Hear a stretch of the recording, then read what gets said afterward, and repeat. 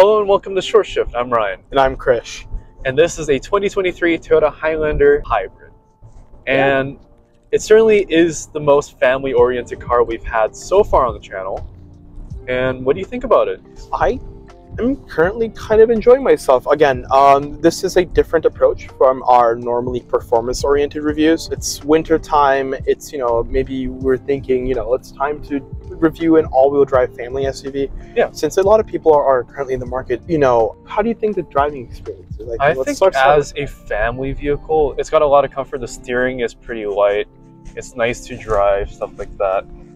Personally, do enjoy like the driving dynamics specifically don't feel weird. It doesn't feel like a large vehicle. Drives pretty nice, especially with the hybrid system. The power pickup is pretty nice. Yeah, it's definitely like, of course, if you try to put your foot on the floor, it's not going to really go anywhere. But when you're driving around town and when you're like around 25 to 30% throttle, the EV motor kicks in and like balances out the gas engine, the 4-cylinder. Of course, when you get to this weight and size, it does become somewhat lacking. But again, it's industry standard. Like the new Pilot is around 280, 290. The Volkswagen Atlas is a 280 or 270. I believe. It's around that range as well. So they're all in the same area. But it's a very standard hybrid. It's not a plug-in hybrid, so you're not going to get like long range kind of charging electric kind of range, stuff like that. Yeah, of course. You can scale down a tiny bit, get a RAV4 Prime, but if you're looking for 7-6-seater, this is this car the best option in my opinion. Yeah, it's one of the best options. I personally still prefer the Pilot. It's just because it has a new and revised powertrain, and I feel like a lot of suspension issues that this car, I personally feel that it has, aren't in the Pilot. So I have a sneaking suspicion that the suspension in this car is the exact same for the normal non-hybrid cars. And now that they've added a really heavy hybrid battery, a really big battery and like more weight, they haven't redamped and retuned the suspension, so the car actually feels disturbed over bumps. So it's it's really pleasant to drive.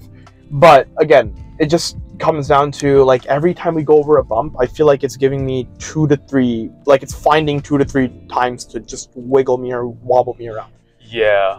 It's like a weird combination of hard and soft suspension. Yeah, because soft suspension wafts you over the bump, right? Like you'll know that you hit a bump, but it's like supple, it damps it. And in most German cars, it just gives you one bump, you're done. Right? There's no multiple bumps. And that's the exact issue we have. Is that it certainly feels like it's floating, while we're also feeling a lot of these minor kind of like road imperfections. It's really annoying. It's pretty consistent with some other SUVs that are like this, but this one I personally is one of the worst when it comes to its comfort in suspension. And while we're in here, we're going to talk about the luxury amenities that come with such a vehicle, right? Yeah. Like from Toyota, like these plush seats, they're really comfortable. And also the steering wheel too. Yeah. It's very plush, feels very pleasant. Although the issue is it's not perforated, there might be an issue of your hands sweating quite a lot during long road trips. But so far it's fine. It's also heated, at least for the Canadian market. And also a huge sunroof that doesn't really eat into your headroom space. Which is it makes the car feel really airy. It does. A lot of cars suffer from that claustrophobic feeling because they put design first and then create a crap little blind spots and stuff for you. And of course, we're in this blue that's called Blueprint. Which, oh my God. Toyota with their interesting name. That is so cringy. Man. So I guess, they're trying to have fun, which I'll give them props for. At least, they're trying. But I don't mind that, Yeah, you know what? Fine. It's fine. At least they're not taking themselves too seriously, unlike the design of the car, which does feel very serious.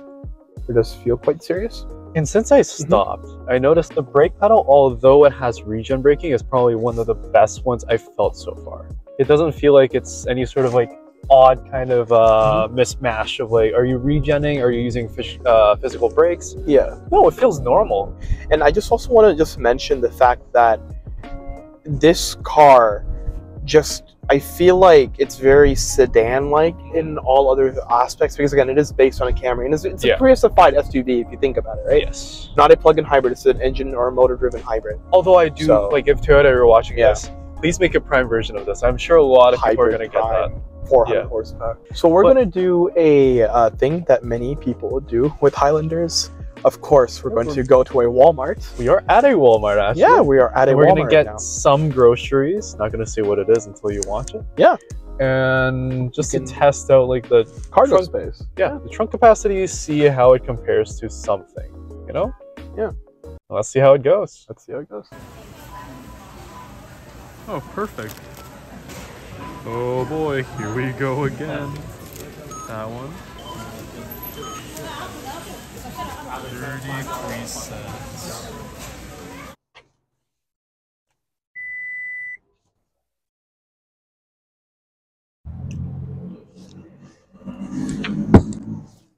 It fits a banana. So yeah, time to get my own sort of driving impressions for this car before we pull over and do some exterior and interior reviewing. The auto start stop, because of the hybrid system in this car, very seamless. I can't even tell when it goes onto the power. Well, I can tell because of the rumbling from the engine. Yeah. But it's so, like, you can't tell when it kicks in. It's so seamless, and they blended it really well. And I back up Ryan on almost everything he said as to how the car drives and how the car feels. We're just gonna take it onto the highway real quick. Of course, it is the 401, which I personally believe is the worst hellspawn of a highway to ever exist. And the good part is it doesn't feel like a big car. And on the highway, it's actually a lot better. So I think this is a better highway cruiser.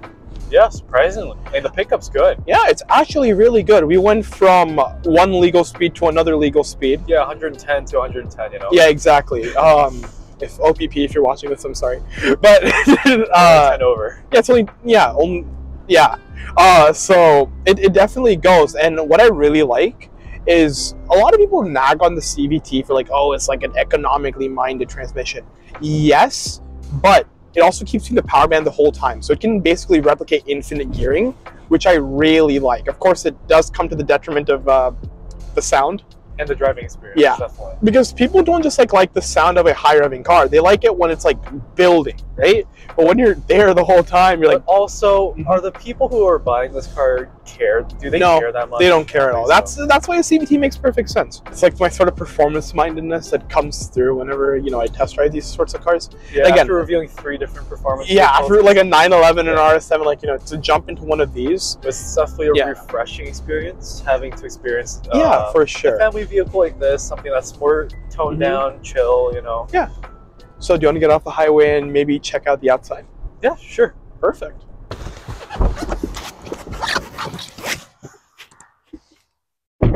Alright, that was a drive from Walmart. What'd you think? I think it drives like your average family SUV, again, as we've mentioned while we were driving it. Mm-hmm. It's all right, but shall we move on to the exterior shots? Yeah, I think so. The front grille, it looks smart.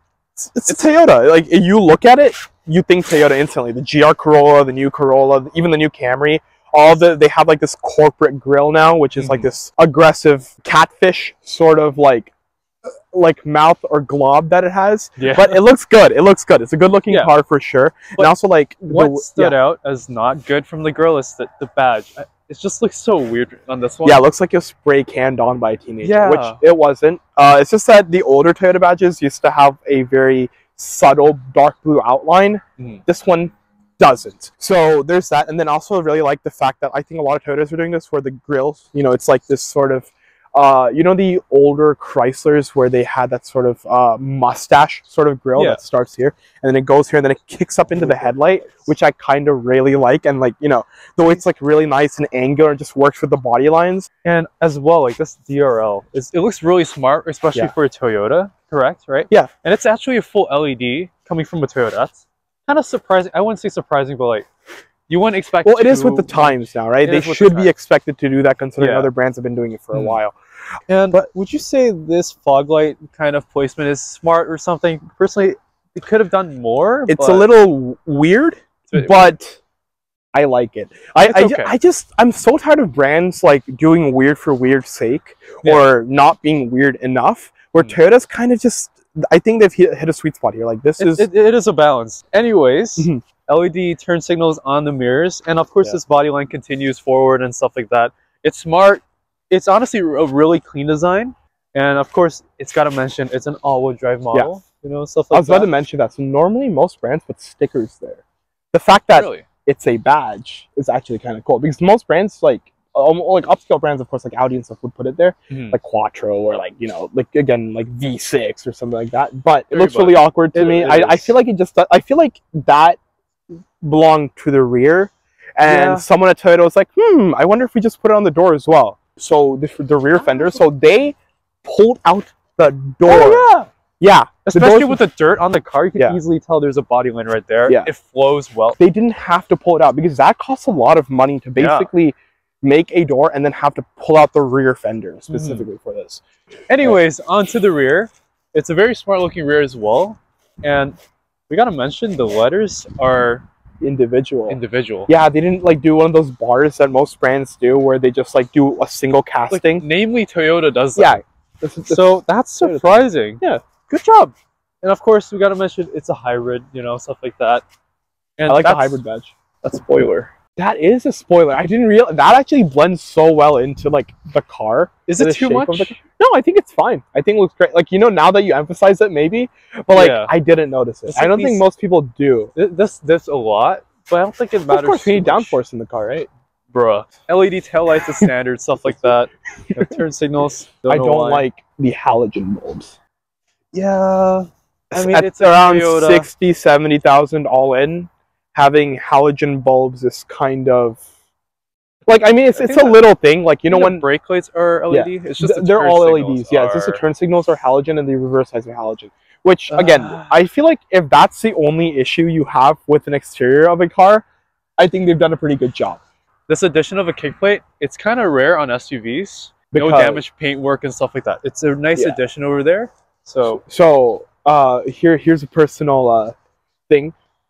My car, I have a scratch on my side of the bumper because I don't have a kick plate there, and I don't know who it was, but someone dragged some cargo on my bumper and put a nice little scar on my rear bumper. It's a deep one. So like, it's a pretty deep one, yeah. That I was quoted around $400 to $500 to fix. Yeah, so definitely Toyota has thought about everything. So they definitely thought about that. Yeah, so I'm kind of glad that they added a kick plate here. These reflectors, they're fine. You know, there's no fake exhaust or whatnot here as well. Don't know how to feel about this bit of plastic cladding. It looks a bit.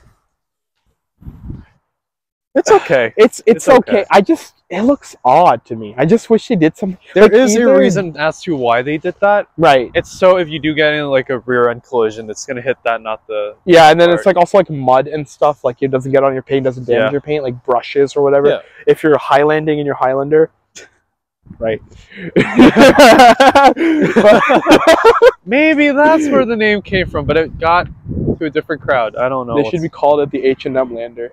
Okay. I'm sorry. The Mall Lander. But yeah, it's a really nice looking car. There's really no offensive kind of design, body line, whatever. It's car. It is and car. It's and car. You know, but yeah, I think that's it for the exterior. Let's move on to the interior. Yeah, hell yeah. And we're in the interior. How do you like it? I think compared to the last Highlander, this is a big step up. It feels like we're 10 years in the future. Exactly. It's a lot more modern, especially with these types of feeling. Like you can see a lot is carried from the Lexus, and it's very apparent, like this larger screen, these like climate dials, stuff like that, as well as like these kinds of design. Like look at the stitching, dude. Yeah, right. I think it's worth its price point, definitely. Like if it looks like leather, it most likely is like a sort of leatherette material. And I also do like the semi-integrated screen. So a lot of brands that they just tack on a tablet. This at least like looks like they at least tried with the sort of like blade that comes in through here. So this like sort of metal plated plastic that creates this sort of like L sort of design, which is very Lexus. Definitely uplifts the interior a whole lot. Yeah, no, this feels like a Lexus interior. Yeah, a lot of different materials used, even like the doors. It's really nice, like almost. Is this fake wood? I believe so. Yeah, I think that looks like vinyl. You have to step up to again the Lexus model. Like honestly, there's no quality issue in this car. Like everything looks great. Like it feels great. Yeah. And a lot of like usable, stable, like barely any wobble. Like I'm pushing it. Even like the shifter and stuff, like this is a soft rubberish material. Oh, that's weird. Yeah, it wobbles a bit. And these egg speakers on the A-pillar are a bit weird, in my opinion. Yeah, I'm not a fan of how rotund they are. It feels like they almost came off of another car. They weren't certainly even probably did. Yeah. It looks really out of place. Everything in this car is very square and very like angular to then have they could have made like a flush speaker grill, but they did not. It looks like a Kinder Egg. Yeah. Personal opinion. Yeah. Like, I'm not trying to make this like a bad infotainment, but it certainly is better than the previous one. Oh, anything's better than the previous one. This one is nice, looks better. It's just a bit lackluster in the functionality. I expected a lot more, unfortunately. But it's a good system, where in the sense that it's basic and it gives you whatever you need, and nothing more, nothing less, right? Like, if you want an infotainment system, here's an infotainment system. And it's not laggy at all. It's really no. In fact, we were in a 911 recently, and that somehow is far less responsive. They're the same model year. This is far more responsive than the systems that Porsche is using, and this is not 911 specific. I've even been in the Cayenne. Same issue. Maybe Toyota's onto something, but that's a gauge. That's new. That's really new. It's a really nice looking gauge cluster. I will say the black levels aren't as good as they can be. I like the purple. Like the purple like hue. That comes with when you do switch to drive mode, it does show on the screen, like the car on there. The graphics are really nice. I like how the rims glow. Like that's a feature they didn't need to add, but like that's I personally love how dynamic it is. Yeah. Do you want to head to the rear, maybe? Actually, yes. Yeah. Alrighty, the rear. It's actually really nice and spacious back here. Of course, at the expense of the third row. Although we've had some people at the third row. So this is actually a captain's chair kind of configuration, and you get these lovely individual armrests. They're nice and padded. Like they're soft. Cup holders, 2 USB-C chargers, and then your AC vents here. A 120 volt outlet. That's that's kind of cool, right? You have a household, so what you can do is just plug it in, and then if you're on a long trip, which this car has been on a very long trip, plug in your laptop. Do whatever you want in the back. It's really nice and spacious. Like, you can lounge, basically. You can just drop this back. Adjustable seats, stuff like that. Oh, whoops. There's like those shades over there as well for your windows, stuff like that. Yeah, for sure. It's very minivan-like. Yeah. It's just in the form or shape of an SUV. And it does share its chassis with the Sienna. So they're... Maybe that's why it looks like a minivan. Yeah, that's why, engineering hard points, right? So, again, it's really nice. And then, it's... Free zone climate as well. Yeah. The ability to just change everything on the go, and then it's all like physical buttons. Like, it'd be cheaper for them to just put an LCD screen. Yeah, absolutely. And let you click it. Yeah, and then you have a USB-C. Yeah. 2 USB-Cs, actually. That's kind of useful. I do wish you had a USB-A back here as well. I mean, normally most people don't. Like, that's an old tech thing. At least they include one. At least they have one in the front. But again, a lot of my chargers are still USB-A to C, or I mean, that's why the 120 volts. Yeah, USB-C to Lightning. So you can still, you can still use a power brick there. So that's perfectly fine. But that's basically the rear area, stuff like that. It's really nice. Pretty nice. Yeah, I like it. I enjoy it. If you're shopping for an all-wheel drive family SUV that can seat up to 8 people with a hybrid system that boosts fuel economy, look no further, as this Highlander is truly one of the best of its class. Thanks to our friend Jacob for lending us his family's Highlander for us to review. And thanks for watching this video. Like if you enjoyed, and subscribe if you like to be notified about more videos from us. This is my mom. Highlander Hybrid. And I'm going to be talking about cars and choked on my